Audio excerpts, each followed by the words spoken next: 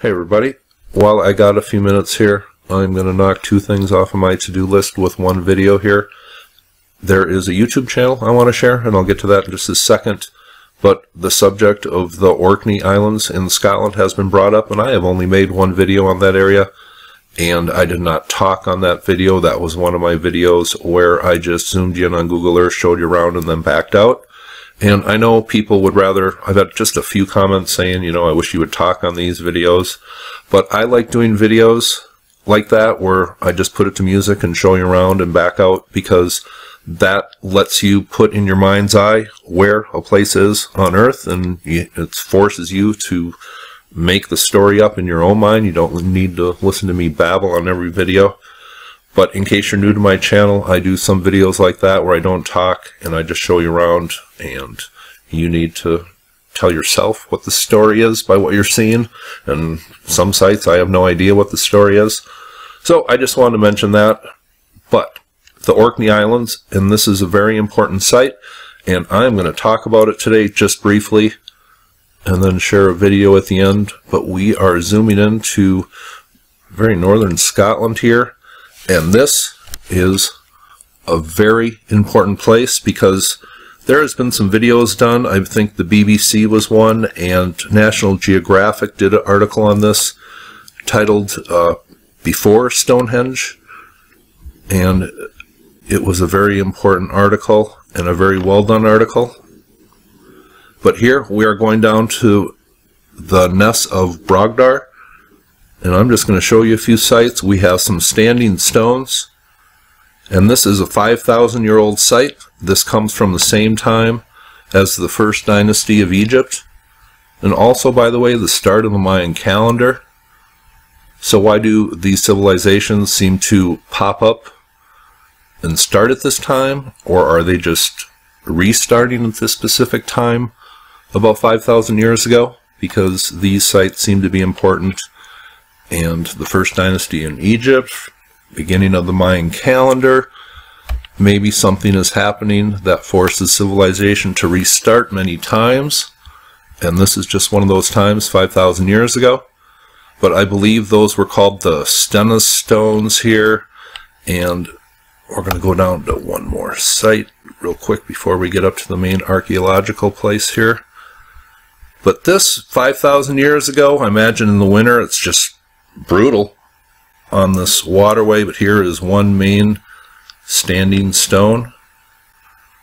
I imagine this weighs, on my best estimate, maybe about 30 tons. We're going to go travel up the way here.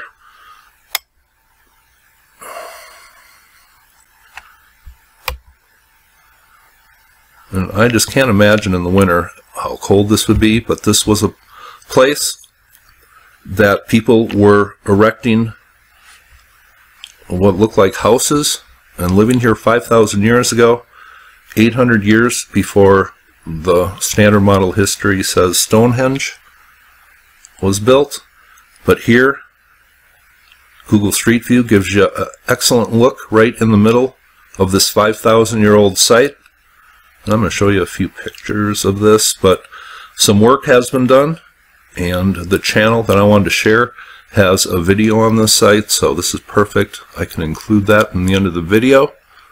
And it's mainly just on archaeology and how it's done and what they have found here. It's, you know, not the most scintillating, exciting stuff, but archaeological work is very important when putting together the pieces of ancient history. But this is a site I'm going to show you. And, oh, I gotta take a drink of coffee. My mouth is just sandpaper right now. But we're gonna travel further up this roadway. And if you have any comments, or if you happen to be familiar with this area, please leave it in the comments section. I have not done a lot of research on this area, but enough to know that this is a very important site. As important, maybe, as Stonehenge, and the article states that. But this is the famous ring of Brodgar, a huge megalithic ring, and we still have a lot of the standing stones remaining. But this was a very important site. Surely they were viewing the stars doing calculations just as other cultures were. I just wanted to show you that. But that is the Ness of Brodgar, a very important site, as old as the earliest dynasties of Egypt, and comes from the same time as the beginning of the Mayan calendar. Now, I just want to jump over to a website real quick. Now, this is the Daily Mail, and this is entitled Discovery of a Lifetime, 800 Years Older Than Stonehenge. It says a 5,000-year-old temple in Orkney could be more important than Stonehenge, according to archaeologists. The site, known as the Ness of Brodgar, was investigated by the BBC Two documentary A History of Ancient Britain, with presenter Neil Oliver describing it as the discovery of a lifetime. So far, the remains of 14 Stone Age buildings have been excavated, but thermal geophysics technology has revealed that there are 100 altogether, forming a kind of temple precinct. And I'm not going to read this whole article, but I'll leave the link below. Here's a picture of that archaeological site, again where it's located. But I just find this fascinating, and here is the Ring of Brodgar, one of the more impressive megalithic stone circles that we find in the UK today. Now here is the channel I wanted to share. It's called Recording Archaeology. They make all their videos shareable, which is really cool. They have videos on many different archaeological sites, and these are just videos of conferences of what they have found at the sites. And I think there is some really cool work being done in this field, so I just wanted to share this channel, and here is their video, just a brief part of it, the introduction to it, and I'll leave the full link below. But hope you thought this video was interesting, and I need some more coffee, and you all have a very nice day.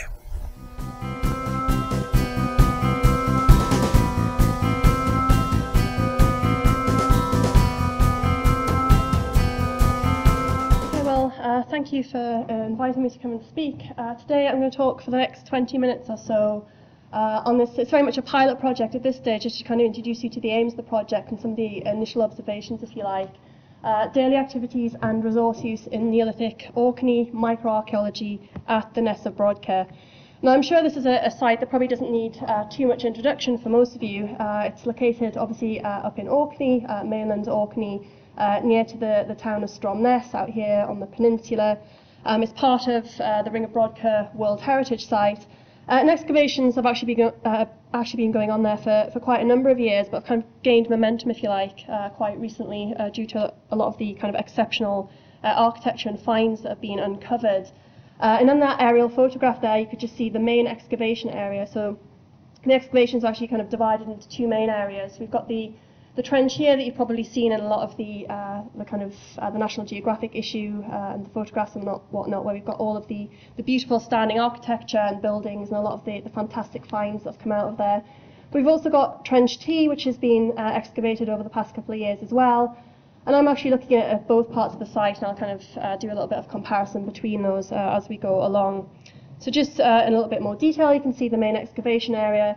This particular building is the one that you might have heard quite a lot about. It's actually Structure 10, quite an exceptional so-called monumental building, 25 metres long by 20 metres wide, 4 metre thick outer walls that are still standing to a height of about 1 metre. Absolutely fantastic place to work. Also very well preserved floor deposits and hearths and things there as well. So as you may be aware, it was featured in National Geographic a few months ago, perhaps on the basis of some of these fantastic finds that we've recovered at the site. Things like this decorated stone, absolutely beautiful painted stone materials as well, beautiful carved stone balls and figurines and things as well. I'm not actually going to talk to you about any of the kind of prettier stuff, shall we say. What I'm going to talk to you about today is the rubbish, the midden deposits at the Ness of Brodgar. So in addition to the really well-preserved architecture, we actually have fantastic preservation of the midden deposits, so the rubbish heaps at the site as well. And I'm quite, as I'm sure as archaeologists, many of you are, quite a fan of rubbish deposits in archaeology, because they can tell us a lot about resource use and activities that are going on within the settlements. And the reason that middens are so important is because they provide kind of this archive for looking at how humans have interacted with the environment and with the landscape. And this project is very much concerned with how people are kind of using resources in the landscape. So there's kind of two-way relationship, if you like, how people are actually using resources and having an impact on the environment, but also how the availability of things within the landscape is actually impacting what people can do. And as part of the longer-term aims of this project, we're also hoping to do more comparative work with the rest of Scotland, but also with southern Britain as well, places like Durrington Walls, where we also have quite well-preserved midden deposits as well, thinking about the resources that are available in either northern versus southern Britain and how that influences what people are doing and the sorts of technologies that are developing as well. This particular project I'm talking about today is particularly focusing on fuel use as a kind of indicator for environmental relationships. So what types of fuels were people actually using? Were people using different types of fuels for different activities? Were different types of fuels perhaps being used at different times of the year or perhaps for different activities? So the first thing that I think we might think of as archaeologists, fuel use in the archaeological record, is wood charcoal. Obviously it's a major source of information when we want to understand what people are burning. But as we also know, there are a lot of taphonomic problems with just studying wood charcoal. Even during its period of use, charcoal is only representing quite a small fraction of what people were burning. It's transformed very readily to ash. So when we're just looking at the charcoal, it's only telling us about a very small fraction.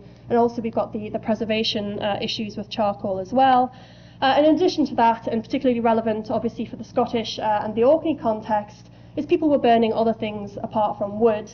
Peat obviously being very important, and other Neolithic sites kind of in other parts of the world as well, we see animal dung is actually a very important source of fuel, and other sorts of materials, grasses and reeds and things were also used as fuel. So how do we actually approach the study of these types of materials? And that is where my own specialism comes in, kind of microarchaeology, a sort of subset of geoarchaeology, if you like.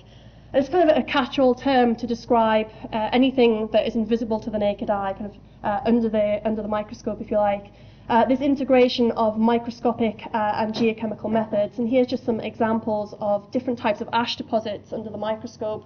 So you've got kind of reeds and grasses here. We've got a wood fuel with some reeds in it as well, and again some reed microfossils there as well. So it's a very powerful tool to look at deposits which appear quite either invisible or quite homogeneous to the naked eye. So the main technique that we've been using up at the Ness of Brodgar is thin section micromorphology. Not a technique that might not be familiar to a lot of you.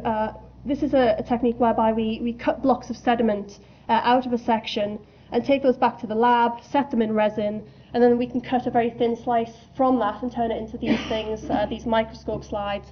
So you can kind of zoom into the section, if you like, under the microscope to actually look at some of these finely stratified deposits or things which might be difficult to identify by eye. So I always like to describe it as being, it's falling over there, an excavation under the microscope. So it's letting us take our section, if you like, and look at it under the microscope and kind of zoom in.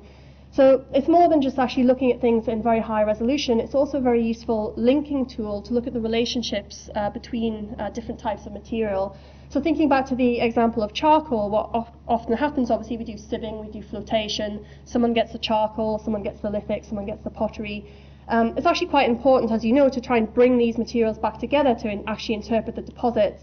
And micromorphology is a really good way of doing this, because you can see in this example here, you can see all of these little black deposits, this microcharcoal. You can actually see the relationship between the different classes of materials. It's very powerful in terms of actually determining what type of activity we have. So in terms of fuel, whether it's a domestic fuel deposit, whether it's redeposited, whether it's a so-called kind of industrial type activity related to pottery production or something like that.